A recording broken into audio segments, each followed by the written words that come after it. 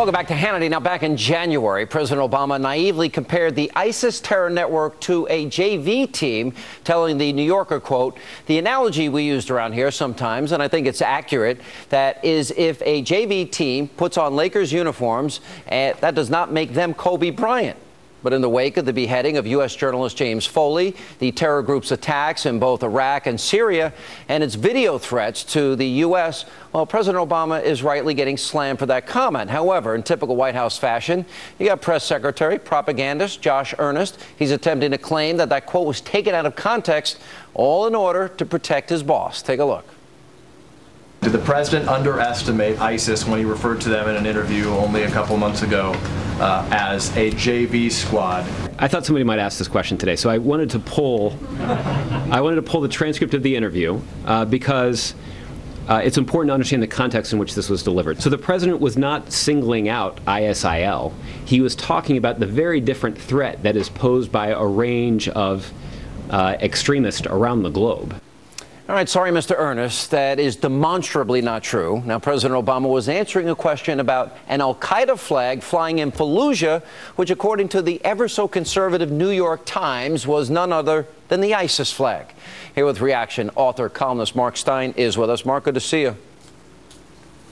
Hey, good to see you, Sean. You know, you look at ISIS, ISIL... Yeah, what's happening here, Sean, is that basically ISIS had just taken Fallujah and were flying their flag from buildings built by Americans, paid for by American taxpayers. And the president, in his characteristic way, was seeking to ignore this. His view of radical Islam and the war on terror and all the rest of it is if he doesn't acknowledge it, it's not happening.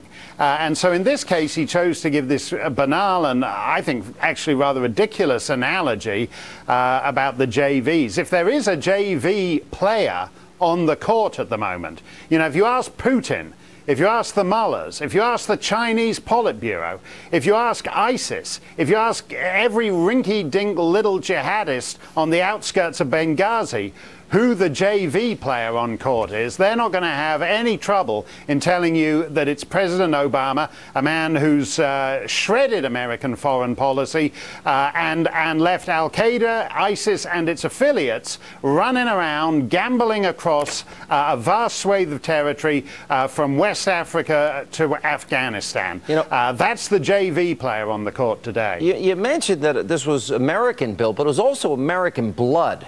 And we watched, not only did he ignore the red line that he drew in Syria, but then he watched city after city after city in Iraq fall, where now we're at the point where ISIS has more land, more weaponry, more money, and they're more lethal than even al-Qaeda. And yet in January, he was calling them the Jayvee team. Essentially. I mean, this is why they're not the Jayvees and why it's a stupid analogy. They've merged al-Qaeda and the Taliban. So they're an ideological global terror network that also controls a sovereign state, parts of two sovereign states, in fact. They've torn up the map of the modern Middle East as it was drawn by British and French colonial civil servants in 1922, and they've simply erased the borders when it suits them.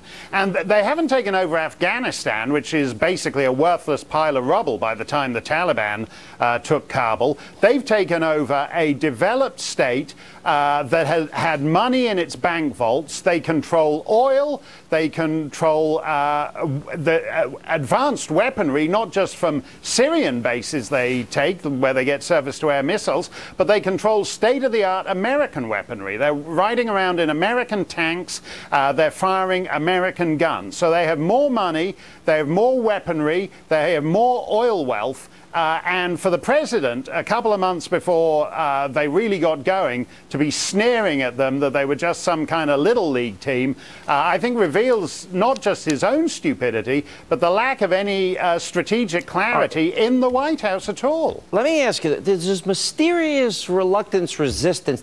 One simple example. You know, Fort Hood, Major Hassan is screaming, "Allahu Akbar." The official American position is still workplace violence, not terror.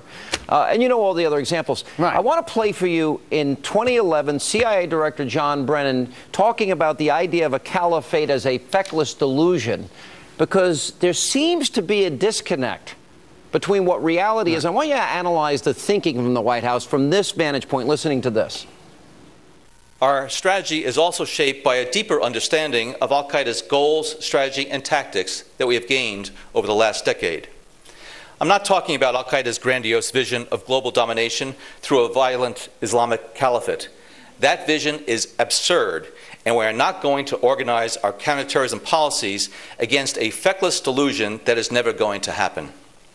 We are not going to elevate these thugs and their murderous aspirations into something larger than they are. Here's my question. Is the idea of an Islamic caliphate, now, do you see the landmass they've got? Is it a vision that's absurd, a feckless delusion that won't happen? Is it elevating these thugs to engage them in the war that they're engaging us in?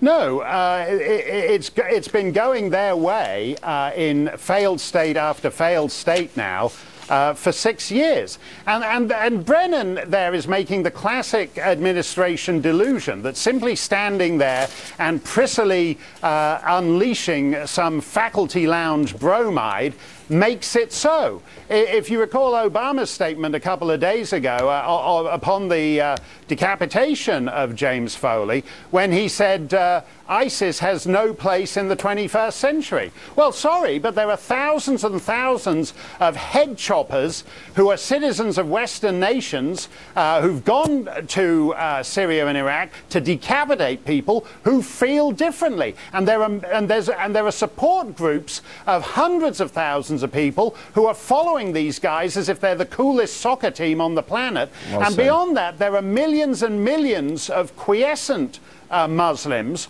who figure that if this is the coming tide, if this is the new wave, if this is where all the energy is in Islam, they're not going to dare to speak out about it at their local mosque. And so to have a prissy, preening narcissist standing up and saying, well, ISIS has no place in the 21st century, as if it's some ghastly social faux pas, like wearing white after Labor Day. This is completely ridiculous, Sean. It's completely inadequate to what's happening.